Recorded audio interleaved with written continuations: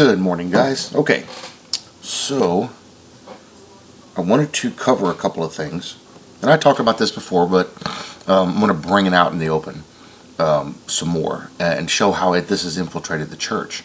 The church, or some of these religious leaders, would have you think that this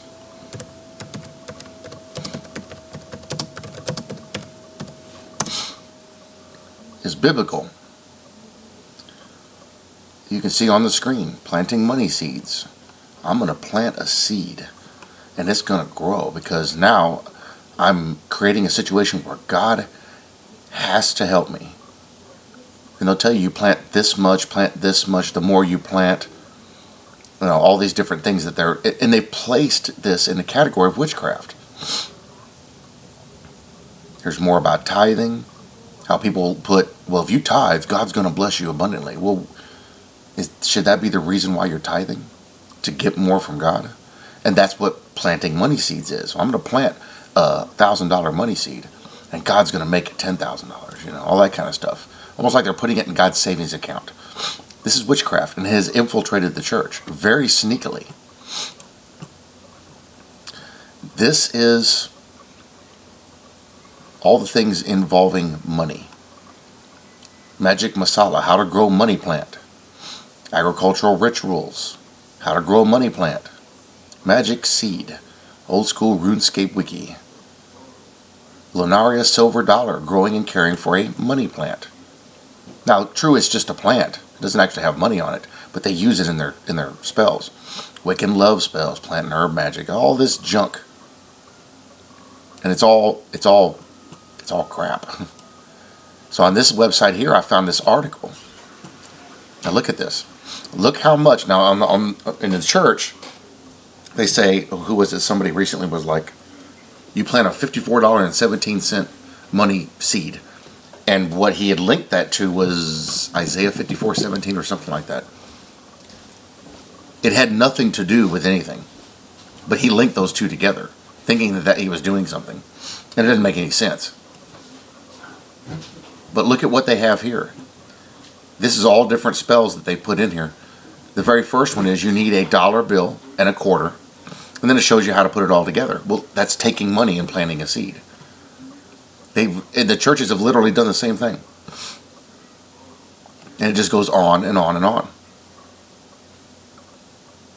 Financial difficulties, increased cash flow. And it all involves you taking money and planting it. Ridiculous. But this is what the church has come to. A money jar, money spell, money spell, money spell, money spell, money spell. Look at this. It's all the love of money. Money spell. It's all evil. So, I don't even want to read that stuff. So this is what the church has adopted, is this money seed thing. And they tell you, well, you need to plant a money seed. And God's going to anoint that. He's going to bless that. And He's going to bring that out. And the thing is, these people keep planting these money seeds, many of them not paying their bills, and going into debt just to do this because they think it's going to get them more money. It's the same thing as playing the lottery. Well, I'm going to go buy $5 in lotto tickets, but if I don't win, I'm just going to buy more.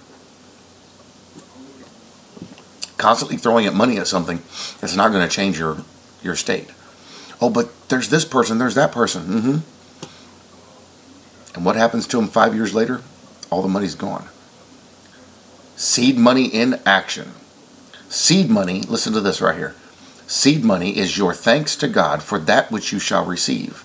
When you plant a seed or shoot in your greenhouse, you expect it to become a full-grown plant, or you wouldn't bother to go through the effort. So it is with planting seed money. First comes the seed, then comes the full blossom. Listen to this. Seed money is your thanks to God for that which you shall receive. So what I'm doing, I already know God's going to bless me, but I'm going to plant this seed to show Him that I'm thanking Him for that. That's witchcraft. That's witchcraft. Because that's exactly what this is. Put the spell together, plant it, and you wait for that. That's you saying thanks for what you're going to receive to the universe. So guys, stay away from that stuff. Do not plant seeds. If it's on your heart to support your own church, go for it. But don't plant money seeds when it comes to the church. And don't get into witchcraft.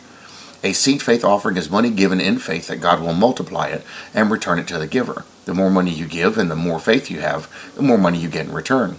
Prosperity preachers often solicit gifts to their ministries by promising such in-kind returns. Send me $10 and trust God and to give you back 1,000. And then you go read the testimonies how it doesn't happen. And the ones that it does happen, it just so happened to coincide with their payday. Look what he did. I got my paycheck today. No, that's not what it was.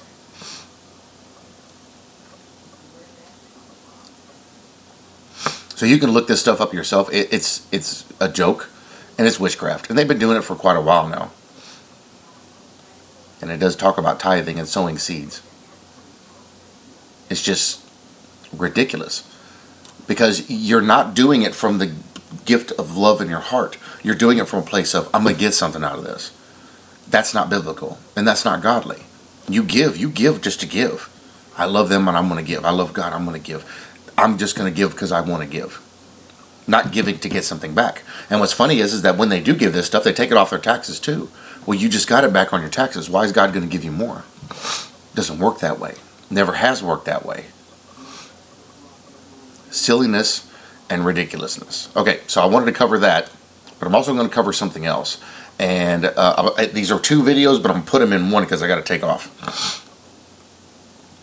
Diamond Justification did a great video. I think it was last night, talking about the thing going on with Todd from It Is Finished in his situation. And I know a lot of people are upset that we're talking about it out in the open, but here's the thing: there's a reason why this was brought out in the open, and I think our Father did that. These kinds of situations tend to show you who's really in the faith and who isn't. And Diamond does a great job as he shows what some of these other websites have been, or the YouTube pages have been talking about. And many people are part of this and know about this, and they're very upset about what's been said in other camps. I did a video on this. I don't know the situation, but I covered it from a biblical standpoint, that we are not to be judging these people. They have things going on in their lives, and the best way we can help them is to reach a hand of grace out there. But these other people, it's hate, condemnation, mocking, scoffing. This should be a clear indicator to you who loves the Lord, who loves their brothers and sisters, and who is walking in truth and faith, and who isn't. Because the person walking in faith, the person following what the Bible says, is going to love them whether they make a mistake or not. Because we do the same thing.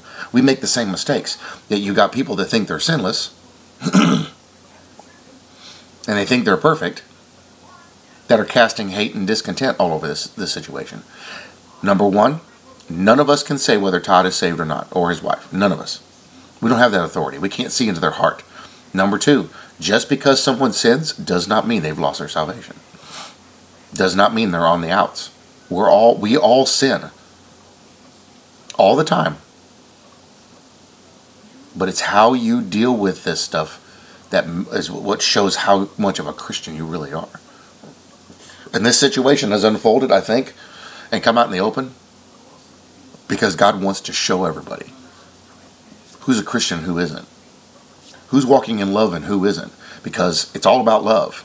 It's not about hate and condemnation. Now, true, this is a situation that needed to be dealt with under wraps. It needed to be dealt with privately. Well, unfortunately, it didn't. It came out. But this situation, as bad as it is, could actually be used as a positive. One, it's calling out the nature of this sin out in the open, and the people involved are being convicted and they're going to be changed by this. Number two, those who are truly walking in love are addressing this thing from a biblical standpoint. Those who aren't are addressing this from a carnal standpoint. We now have a clear line separating who's who. Because if anybody has run off at the mouth about this openly, that should tell you something about their heart. But people who have addressed this from a much more biblical standpoint, standing for these, I'm standing for my brothers and sisters, my brother and sister sinners, because I'm a sinner too. You have a problem? Let's get it fixed. I'm not going to condemn somebody because they do something and it got put out in the open, and I end up doing the same thing. And the Bible talks about that, and I covered that in the video that I did. Oh, who are you, old man, to cast doubt on this person when you do the same thing? Speak about the law, but don't follow it. Now, several of them people got mad because that one video I did, I was talking about them being overweight, yet they say they follow the 10 Commandments. How can you be overweight and follow the 10 Commandments? Because under the law, people that got overweight were considered gluttons and were put to death. And they took it and they ran with it and they made it sound like something different, but it doesn't matter. The fact of the matter is, if you're going to say you're following the law, you'd better have yourself in order. And you can clearly look at these people's lives and see that they're not in order. It's, violently obvious that their lives are not in order. Look at how they're reacting to this situation. Now, I can't speak on this situation personally because I don't have any personal knowledge of it. But I can come from a biblical standpoint on how we are to address situations like this. This one just happens to have a name to it. And this is how you use your indicator of, I'm looking at this person. How do I know this person is really on the right path? Well, here's a situation that's come up. Let's see how they deal with it. In Ephesians 4:32, be kind to one another, tender-hearted, forgiving one another as God in Christ forgave you. Who's doing that? This is just one verse you can take and look at and see who's doing that. You should be starting to check names off the list. Not this one, not this one, not this one, not this one, not this one. Because they very, very vocally talked about this in a very negative manner, condemning both parties. And that's not right. It's not biblical. It's not what they should be doing. Good morning. In Mark 11:25, and whenever you stand praying, forgive if you have anything against anyone, so that your Father also who is in heaven may forgive you your trespasses. See, a lot of forgiveness already. And that's what we should be doing if we're going to claim that we're following Christ and claim that we're in the gospel of grace, we should be forgiving. It sucks that it happened. It happens constantly. You just don't hear about all of it. We just happen to hear about this one. But we must forgive. We need to forgive and move forward because those people need help. They don't need somebody to condemn them. John 1:9, if we confess our sins, he is faithful and just to forgive us our sins and to cleanse us from all unrighteousness. The best thing that could happen is to get them to repent of the things that they've done and turn towards God for this, for the answers. That's the answer to this situation. And move forward from there. There are kids involved. That's who I'm worried about, is the kids. The adults can take care of themselves. Matthew 6:15, but if you do not forgive others their trespasses, neither will your Father forgive your trespasses. This is a fairly dire warning here of how we are to conduct ourselves. Yet I see all this condemnation going on in these other channels. It's terrible. Matthew 18:21-22, then Peter came up and said to him, Lord, how often will my brother sin against me, and I forgive him? As many as 7 times? Jesus said, I do not say to you 7 times, but 70 times 7 times. We know what 70 times 7 is? That's a lot. So, when a situation like this comes up, what do? And this person didn't even sin against me, yet I forgive them of what's happened, because I'm a sinner too. Why would I not do that? Jesus extended grace and that gift. God extended that grace and gift through Jesus and the sacrifice he did on the cross to every single sinner on the planet. Is it such a small thing for us to extend that same grace to them, to each other? Especially when the Bible says to do it. Matthew 6:14-15, for if you forgive others' trespasses, your heavenly Father will also forgive you. But if you do not forgive others their trespasses, neither will your Father forgive your trespasses. These people on this other camp have got a lot to answer for because they are not doing this. They are not walking in truth. They're not walking in faith. They're not walking in forgiveness and in love like the Bible says. Oh, but they follow the 10 Commandments, so they're righteous. No, I don't think so. Because of all the things they should be doing, they're missing. And they're going and doing the things that it's not required for them to do. Luke 6:37, judge not and you will not be judged, condemn not and you will not be condemned, forgive and you will be forgiven. So if those people over there, if you've been watching somebody and they've been coming out against this particular situation, or any similar situation and going out of their way to condemn it and to mock it, and even in lieu of other people trying to point out the truth to them, will not repent and will not turn away from this, this is an indicator for them, because they're violating Scripture that they say they follow. They're going against the very words of the God they say they follow. And I haven't even touched on what Paul has to say about this, because a lot of them don't like Paul.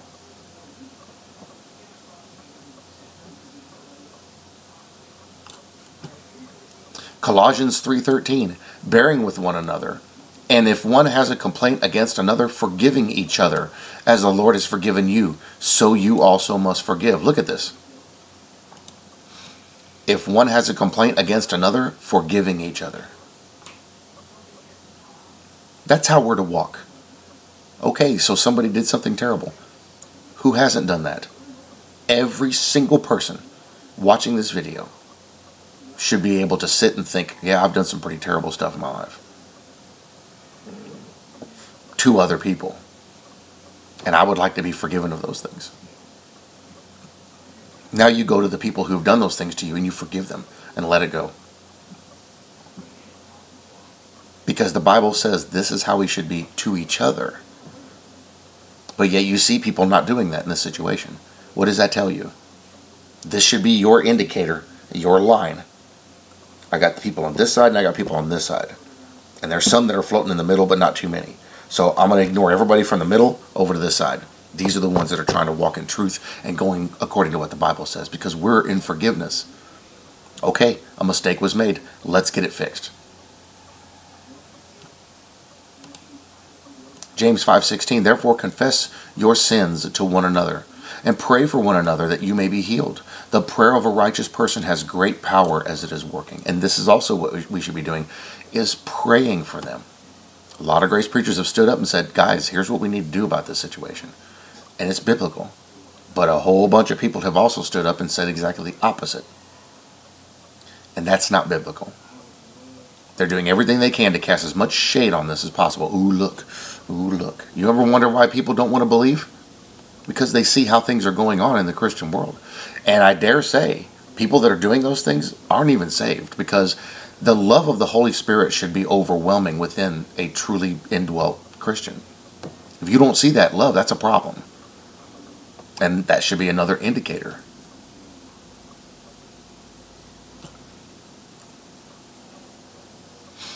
Psalm 103, 10 through 14. He does not deal with us according to our sins, nor repay us according to our iniquities. For as high as the heavens are above the earth, so great is his steadfast love toward those who fear him. As far as the east is from the west, so far does he remove our transgressions from us. As a father shows compassion to his children, so the Lord shows compassion to those who fear him. For he knows our frame. He remembers that we are dust. He knows that we're broken. He knows that we're easily swayed. He knows that we're trapped in sin very easy. But he forgives us those things. If he does this for us, why are we not doing it for each other? Because for us to do it for each other should be a small thing. And yet we see exactly the opposite. Proverbs 10:12, hatred stirs up strife, but love covers all offenses. Now, we have a situation going on where people have been hurt. Okay. And this is going to have to be dealt with on their individual level. All of us standing outside of this problem, we should be dealing with this from a place of love and compassion, because almost all of us should have a direct experience relating to this same situation. Almost all of us. Not everybody, but almost. We should have more compassion towards the situation, knowing the pain and the destruction that it causes. And let's get in there and let's get this forgiven. And let's see if there's any help we can do for these people. Because right now what they need is help. Right now what they need is people forgiving and extending a hand of grace to get them out of the situation they're in. Now, if the situation goes south on their end and they turn away, that's their decision. But the Bible says 70 times 7 times do we forgive. Rebuke. We rebuke and we address it, but we forgive it. Forgive and move on. Because the longer we hold on to it, the more it festers. And that opens the door for Satan and demonic influence to come in. And that creates dissension and division. We don't want that. We need to put this stuff down and be done with it. It's unfortunate that it's gone that way. It's terrible that it's gone that way. But it is what it is. Okay, I'm going to stop there on that one. I need to show you something else. So this is the mentality of the people we're dealing with. These people over here in this other camp. We were just talking about them, how it's not about forgiving, it's not about... Here's the mentality of the people. Now, I already did a video a while back on Legiosium and how he opened like 9 accounts trying to get access to my channel because he so desperately wanted to comment. Well, somebody else has started yet another channel. I think this is the 5th one, and has subbed to me. Do you recognize the picture in the face? Let me make it bigger. Do you recognize that person? Oh, look, there's her picture right there again.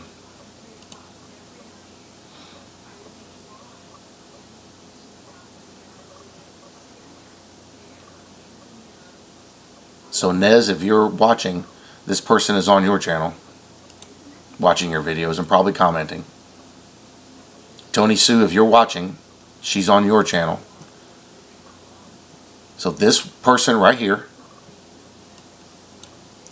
Minister of Christ, one sealed, I don't even know what it says, she keeps changing the name of it. That's exactly the same person. I did a video about this person. This person is crazy. They have mental issues. They sound good when they comment, but there's certain indicators and keywords in this person's comment that show this person has a mental malfunction. On Renee's last Thursday Throwdown, this person was in the chat, and me and Cody were talking, and I got this person to admit that their other account was theirs just by the way I was speaking to him. She was on one account, one of her accounts, and she had somebody else commenting from her other account, and they were commenting to each other. When you look, and you could see the icons were the same. It was both the same person. But when you go look at the comments were totally different. The word spelling was correct. There was punctuation in one of them. The other one, everything was run together. And that's what this person does. They don't hardly ever use punctuation. They run everything together. But you could see the clear difference between 2 different people that were commenting on 2 different accounts. Yet I've shown she had 3 accounts the first video I did. She's got 5 of them now. And it's the same exact person. And this shows you the mentality. So mad that I won't let them comment on my channel. I got all the accounts shadow banned. That they're still so desperately trying to prove themselves and trying to fit in, yet have shown themselves a false prophet multiple times already, and have shown that they don't know the scriptures, have shown that they have no knowledge of truth. They just spout and repeat what everybody else says. My mother is the same way. I know this person inside and out because my mother's exactly the same. I can have a conversation with my mother and suddenly go into talking about thermodynamics, and she'll repeat back to me what I said, trying to sound like she knows about thermodynamics. And my mother has no training in this. She does good to drive her full-size pickup truck. I know this kind of person very intimately. So when you run into stuff like this, you have to deal with it firmly and harshly because they don't understand anything else. I've already addressed this woman. I have no interest in talking to this person at all because I can't have a conversation with this person. Everything this person says was, I correct you, Mr. Christian. Well, no, you didn't, because you took scripture out of context. And you were wrong, and it had been proven a false prophet. There are no prophets nowadays. Everybody has the ability to be a prophet. So you can't make yourself special. So hopefully she's watching. Oh, I've already got her blocked. Okay, so she thought if she unsubscribed and resubscribed, that would change the situation. No, still blocked. Don't care. I'm not interested in hearing what you have to say. You've already shown exactly who you are. Here's this one. Here's all her pictures on there. Crying. Oh, this is the old Sarah Bradley account.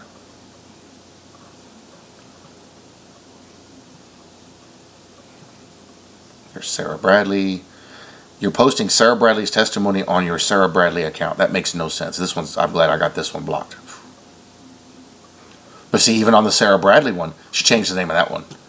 And she came in and subbed and tried to comment. Oh, but wait. Nope.